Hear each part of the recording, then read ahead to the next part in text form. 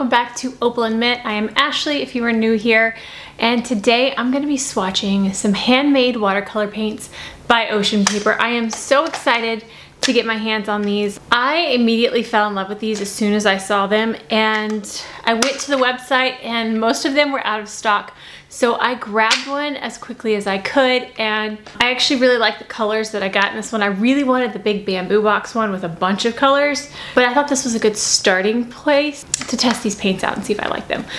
They are mostly out of stock now, and since I just found the brand, I don't know how often they restock. So if you do know, let me know in the comments because I am dying to get my hands on more. And honestly, one of these I think I'm going to run out of.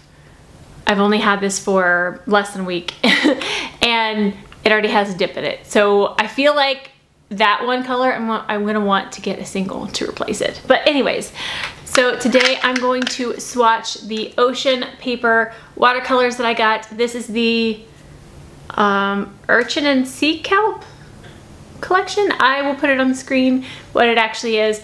But here are the gorgeous paints, and yes, it is already messy because I have used it, but I'm going to swatch them and I'm going to show you some paintings I've done with it, just some random sketches I've done with it too. I did want to note, it smells like cinnamon to me. If you own Ocean Paper paints, tell me, does it smell like cinnamon to you as well? Also, the packaging of the paints is a 3D printed case, and when I saw that, I was kind of unsure how I felt about that because we have a 3D printer and some of the stuff it makes is not the greatest, but my husband was looking at this and he was like, wow, this is a really good job. So it works beautifully. It feels pretty sturdy. It doesn't feel like it's gonna break in half or anything. So and I believe it's made out of plastic that's biodegradable or recyclable, or it's some kind of plastic that's good for the environment. But I'm excited about these colors. I love the muted tones of all the Ocean Paper paints and I want them all. But let's go ahead and get to swatching these paints. So we're gonna look down at the desk and see them in action. I'm gonna use this paper. Let me get this off. This is actually, is this on autofocus? I think it is. This is actually one of the paintings I did with these paints. So there's a little preview for you, but let me take this off the block and we're gonna swatch on this paper. This, oh, that's what I get for not paying attention and talking. I was about to tell you the name of the paper and it ripped. I really, really hate it when that happens. So I'm gonna scan this one in and Photoshop that rip out. Gotta pay attention, Ashley. Okay. Anyways, that's the painting I did with these colors. So let's get on to swatching. All right, so here are the Ocean Paper colors. Let's see, I haven't decided how I want to swatch these. I think I just want to have some fun. So they do have the names written on the sides of the pans. It is a little bit kind of blurred because of the lines in the 3D printed pans, but this one appears to say yellow and then something, T-R-O, something, I don't know this shade. Tine, something Tine. Anyways, I will see if I can find the shade names online and put them on the screen. Okay, so let's get to swatching. All right. Let's just play with some paint.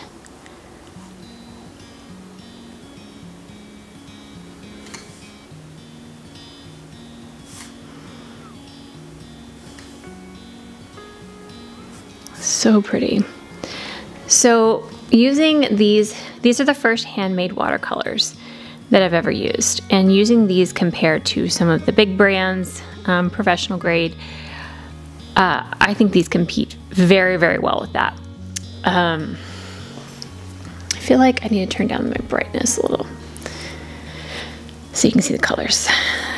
I think some of them take a little bit more to re-wet. So pretty. So some of them take a little bit more time to re-wet than my other paints that I use, but they are so beautiful. Okay, let's move on to the next color. This one is beige. That one I could read, and I love this color so much. Oh, it's so pretty. It's got this slight pinky, dusty, purple almost undertone. Like I love the dusty quality of these paints. That one didn't take too much to re-wet. Beautiful. Oh, they're so pretty.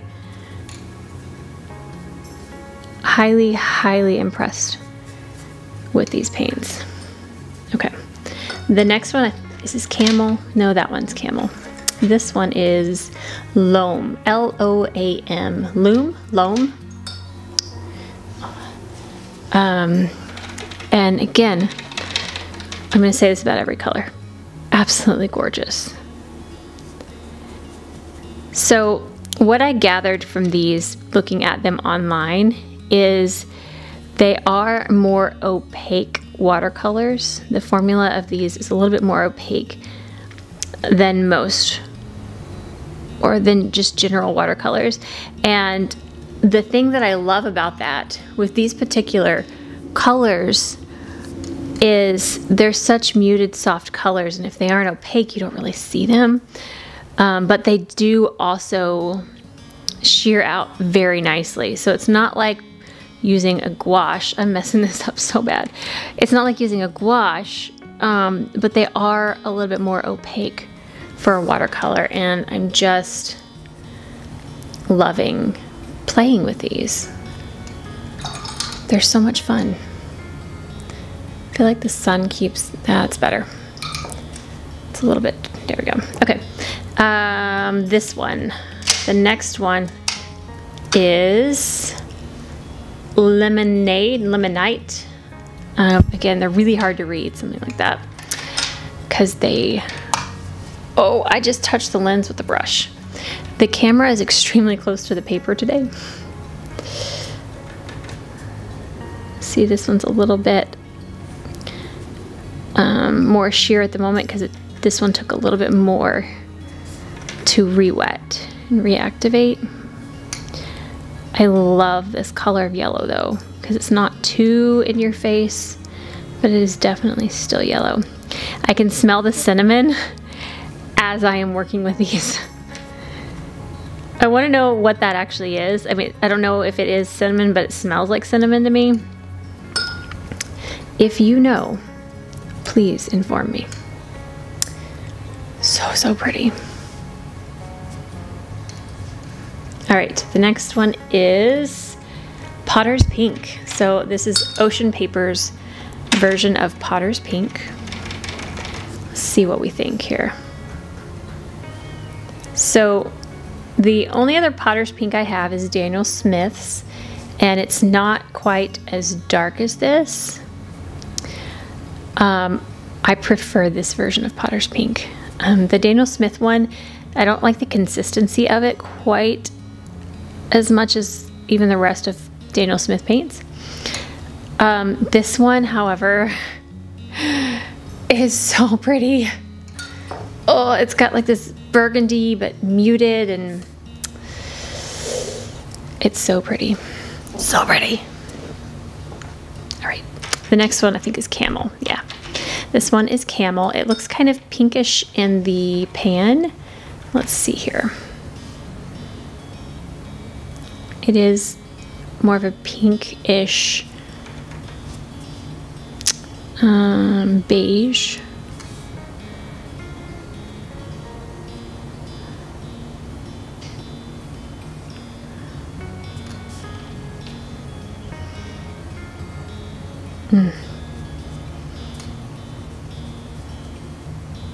So pretty.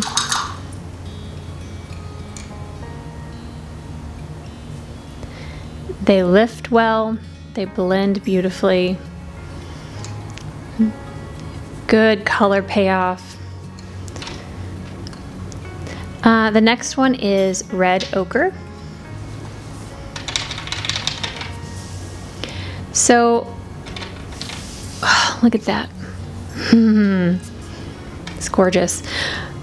I would like to know, since this is my first set of handmade watercolors, I want to know what you feel the biggest difference is in your handmade watercolors versus some of the more commercially made ones. And also, if you've tried more handmade watercolors, what's your favorite brand? What do I need to try? I looked at several, and honestly, this one, even though it's so hard to get, this one just kept reaching out to me. I loved the tones and the shades and the opacity of them. I don't know, there's just something about this brand. I just had to have it, and now I want more. Oh, hit the microphone. Okay, this is the shade I'm afraid I'm going to run out on. This is Sea Clay, I believe. It is this most beautiful mint shade ever. Don't worry, we're gonna actually paint something too, and I'm gonna show you. Look at this. It's a muted mint, and actually, so our Opal&Mint logo, I feel like it's really close to the shade. This might be a little bit more muted than our logo, but it is close. And it is so beautiful.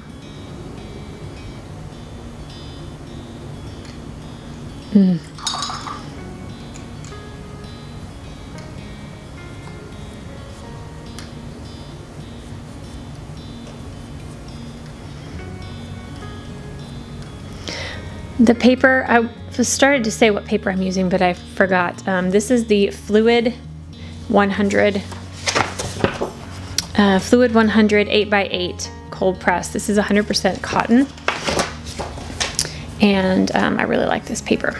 Okay, last row. These are so pretty. What color are you? This one is Slate Blue Green. This is one of the deeper colors in the palette. The deepest one is this green. It's gorgeous, but I say it's deep, and then that was really light. Just takes a little bit to reactivate. But even as a light wash, this color is so pretty. I like using these two together. Let's see if we can get some more color here.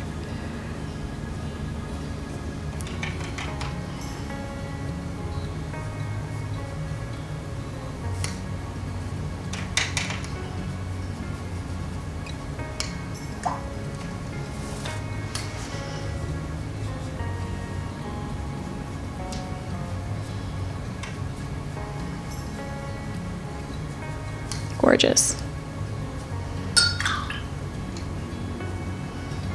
All right, the next one, this is a very warm tone green, and this is called Green Umber.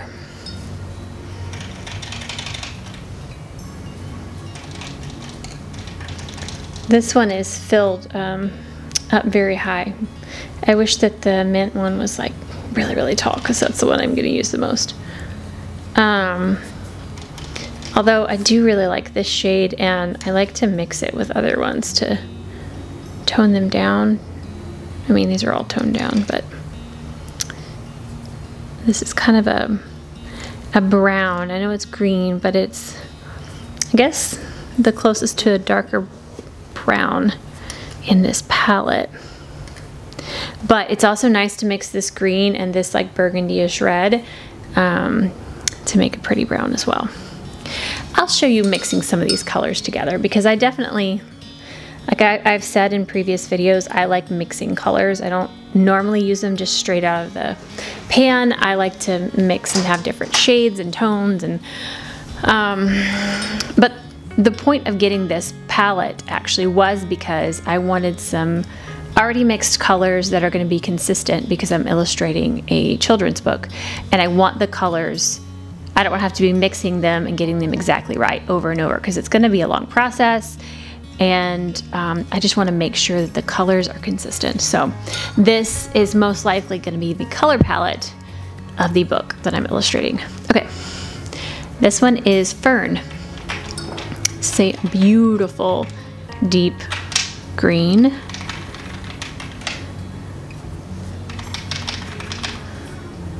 I just want all of the ocean paper paints now. Can I say I have expensive taste? I wanted the biggest palette. It's like 500 or something. Oh, this one was 140, and it is a lot,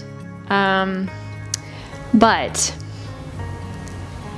you're getting handmade quality paints, and honestly, I'm spending $14 to $20 a tube on my Daniel Smiths per color, so it's not really more expensive than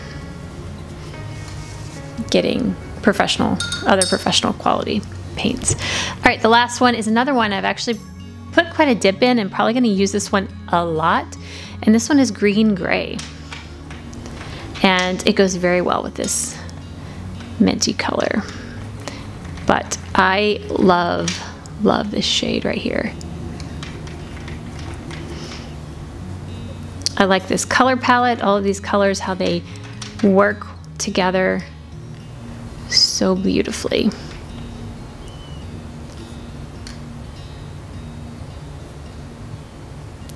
I normally swatch with a round brush, but I'm really liking the filbert brush. It's kind of fun.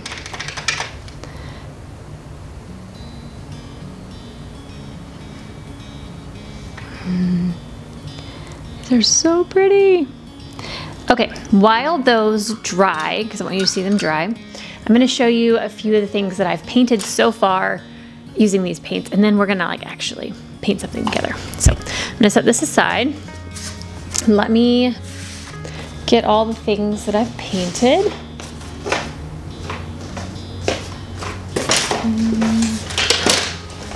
Okay. I'm going to turn the autofocus back on since these are going to be at different heights. Okay, start with these loose ones. Obviously, this one, which I showed you and I ripped it. Look how well the colors work together. Here's a little bit deeper of one. I used the reddish orange in this one and that deeper green. Just some, I think this was the very first thing I painted with these. I just wanted to put paint to paper, and I painted some really quick flowers. I painted this adorable little fox. I just wanted to see how they looked with characters and animals and stuff. So I started painting this background, and then my son fell in a chair, and I had to stop painting in the middle of it, and so the background dried and I couldn't finish blending it out. But here are just some of the colors together. A single flower. I painted this little kitty, and my son bumped into me as I was doing around the eyes, and he looks sad now. Oh goodness. Painting with a 5-year-old is entertaining. Okay, and then probably my favorite, wow, this is too tall to turn. That's how close the camera is. This is not my favorite, but this is just a door that I painted. I think it looks okay, but it's not my favorite. But this one I love. You can see these colors. I didn't mix colors here. I just used the color straight because I wanted to get a sense of how it would look, you know, illustrating a children's book. So the yellow, so gorgeous. You can see in the swatch, I swatched it quite a bit lighter, but I wanted to see how opaque it would get. And then this shade right here as well. Look at that. I just touched the swatches. And then obviously the boots are this one. And then the skin tone, I use just that. And then the background is the mint color, just nice wash of that soft color. So there is that, and I really love the colors together, and I'm excited to get started on the book. But that's what I've painted with it so far. I just can't seem to put these colors down, and yeah, I'm just so excited. I've been wanting to use this instead of reaching for my Daniel Smiths, but I mean, it just depends on the painting. But I'm definitely going to be using these quite a lot. And by the way, I took the paper, this was sitting here. The lid you can use as a mixing palette. It does have some lines in it from the 3D printing, but it's not like really deep lines and you can still mix colors. So I did do some color mixing of these colors. So let's actually do that next. We're gonna mix some colors and then we'll paint something. Should I just do them down here? I think that's what I'm gonna do. Yes, so let's mix some color. Let me clean a little bit of this up. There went the brush in the floor. All right, so I want to show you what I was talking about mixing brown. Let's see here. So I'm going to take a little bit of this shade here. And then, sorry, hold on. I need to turn off the autofocus again. And then I'm going to take this green. We're going to mix those together. Tiny bit more red.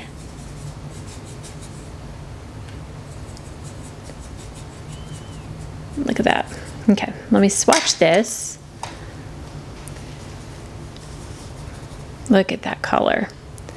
So this is like almost like a Van Dyke brown looking shade, just mixing those two together. It's got a little bit of a reddish undertone. We could add a little bit more green to counteract that red, but just playing with those two colors together, making a gorgeous brown. And it's granulating, so you can see the red specks in here, because that one is quite a granulating color. I mean, this does too, but that red really does. So it's just fascinating to mix the colors, and then we'll see what it looks like dry, because I think it's going to be fabulous. Oh, that sounded funny. Okay, let's see what else I can mix here. When I'm mixing and when I'm painting, I think about it, but I don't really think about it. I just do it. So like stopping and having to just think of a color to mix. Anyways, my brain. Okay, let's start with this yellow. This is one that I think takes a little bit more to re-wet. I am slightly, I'm not gonna say disappointed, but sad that they all seem to have bubbles in them. And so I know it's not a ton of paint lost. Sorry, it's not even in frame. They all seem to have bubbles in them, like some of them quite big. And so I wish that those had been like worked in with a toothpick to make sure there weren't bubbles and filled up completely. But that's just me being picky, because I feel like I'm gonna run through these paints and be very sad and want more. Okay, so we have yellow. What should I mix with the yellow? Ouch. I'm gonna mix this already warm green.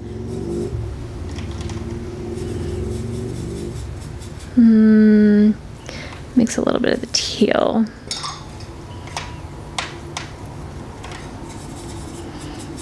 Oh, we're getting somewhere.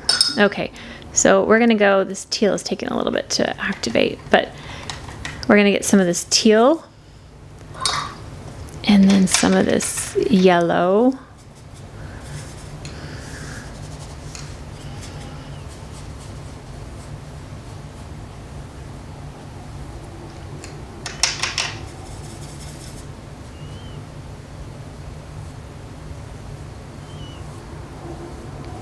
Beautiful. And again, that is this teal color and this yellow color mixed together to make this kind of a sap green.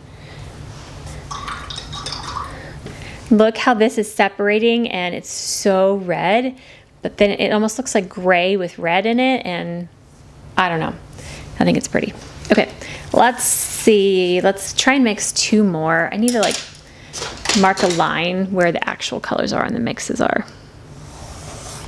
It's not a straight line, but that's okay. Let's take this like orangey red. What can we do with this color? I feel like, so this is one of the more vibrant ones in the palette, and I want to dull it down some more. So I'm really curious what it's gonna look like if I mix in this color. Ooh, that's cool. Oh, I like that.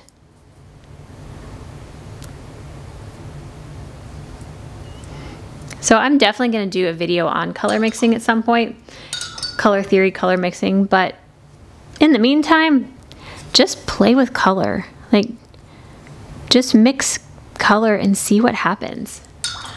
You might find something really cool. Okay. Let's take, so the existing color that's there, I'm just gonna leave that. And I'm gonna take the fern color here.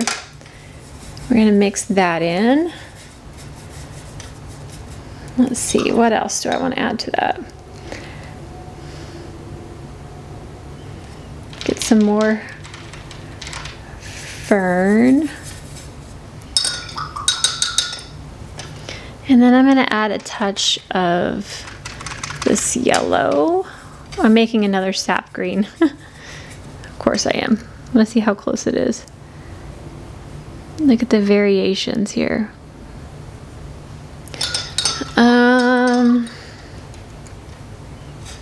Let's put in some camel.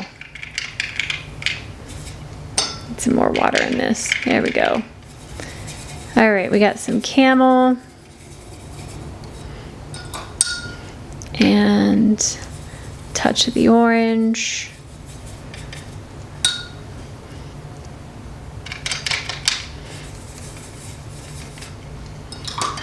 Yellow, and then this burgundy color.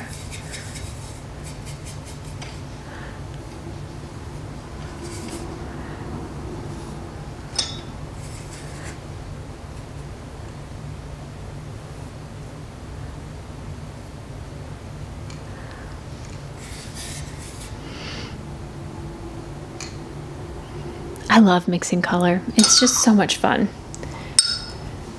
Okay. So as I paint something, I'm gonna mix more colors probably. Again, like being on the spot, like, okay, mix a color, pick a color. It's kind of weird. But anyways, here are the colors in the palette and then some mixes. And I think it's time to paint something. So I think I'm gonna paint some florals just because that's like a go-to, don't have to think too much, just paint and have fun. So I think that's what I'm gonna do.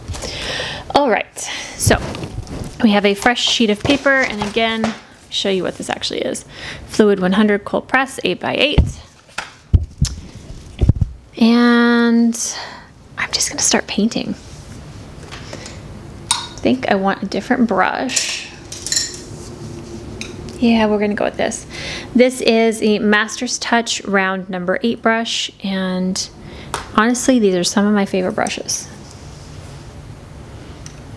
I don't even know what kind of flower I'm painting right now, so just gonna start painting.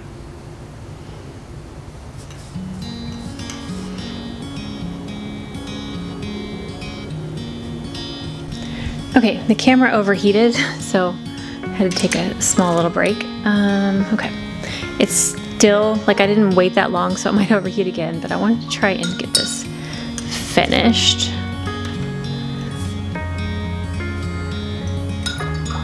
So, let's see here. Yeah, oh, now the battery is low.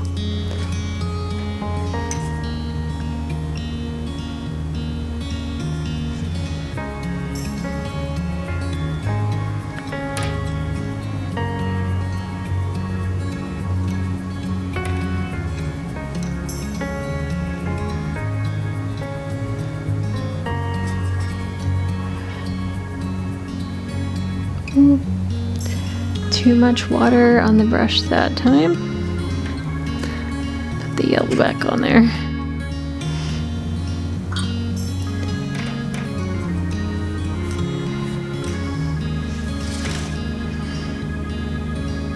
Trying to see around the camera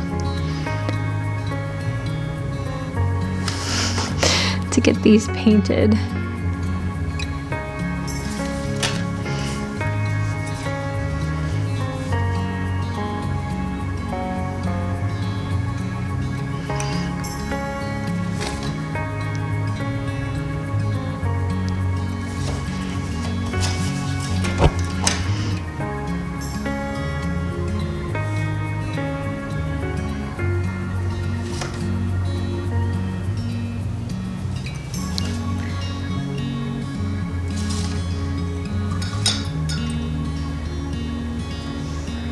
and then I'm gonna mix a little bit of camel. This one.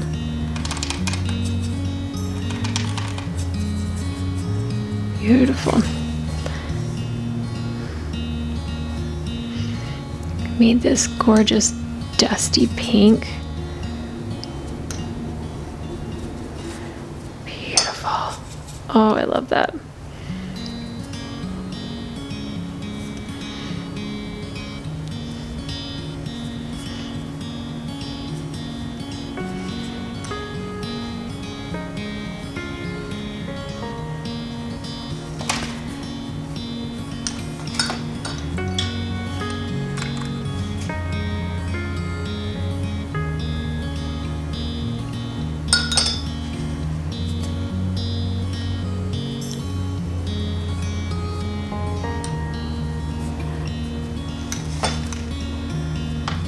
Alright, let's get one more flower in here.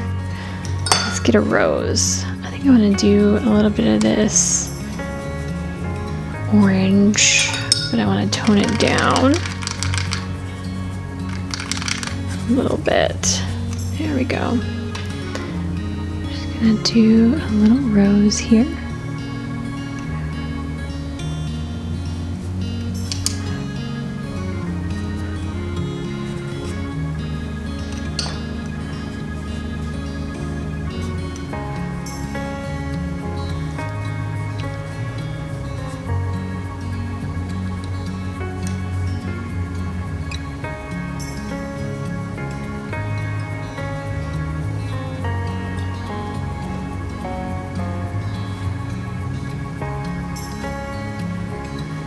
Okay.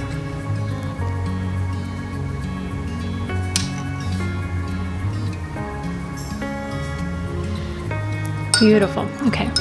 The battery's about to die. I'm gonna let this go get a new battery, and then we'll do all the leaves. All right, let's do some leaves. I'm gonna take that fern color. I'm just gonna mix it with that orange that's already there. Get kind of a brownish green. And I feel like I need one more flower there, so let's do some leaves right here first.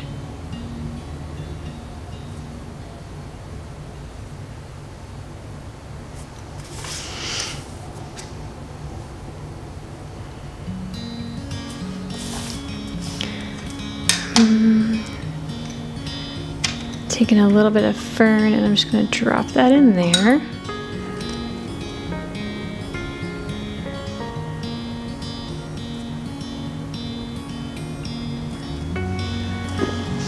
Okay, I need a flower here. What do I want to put? Just do another whatever this is.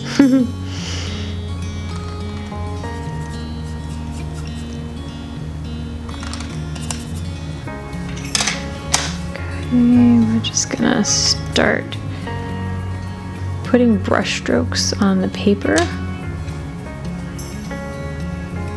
Doesn't have to make sense at all. Sometimes you make up your own kind of flower, and you just put a little bit of yellow in the center and you call it a flower. If you call it a flower, then it's a flower. Kind of like Bob Ross's Happy Little Trees. This is our own little flowers here. Alright, so let's get some more green. Go into this here. And I like to rotate my paper when I'm working so I can go whatever direction I'm comfortable with.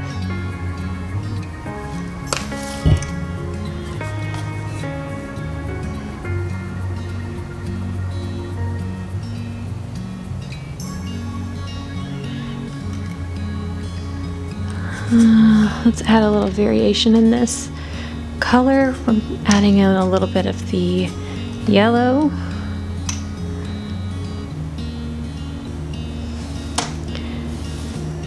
Feel like putting in just a little, I don't know what this is, but it's just greenery.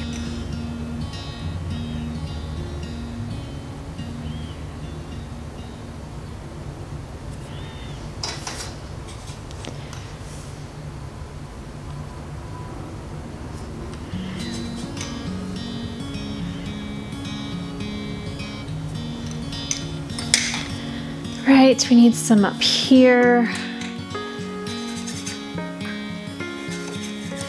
Whoa, I just splashed that everywhere.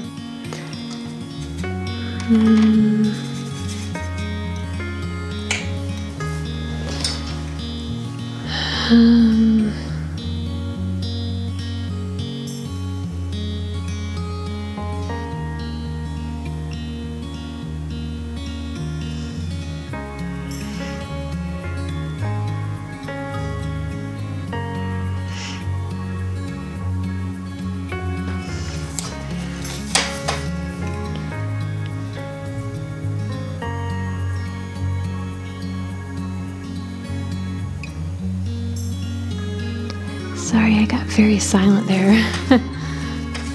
I was concentrating on that. That one took some more focus, evidently. Don't be afraid to layer. I just put my arm on this over here. Putting in a little bit more yellow. I feel like I need some like skinnier leaves.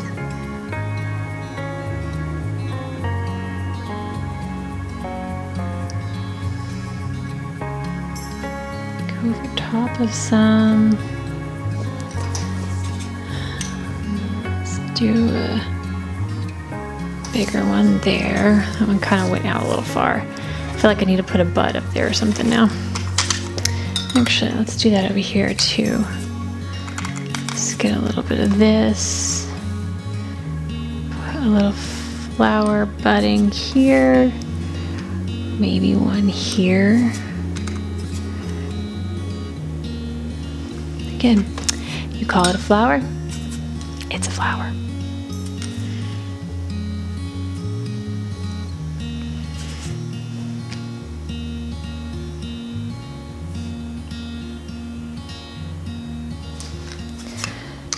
All right, so let's take, I'm kind of mixing all the greens together now. And I'm just gonna do some little brush shaped leaves, just dotting those around, just as some filler. Sometimes you just need these tiny little filler leaves to pull it together.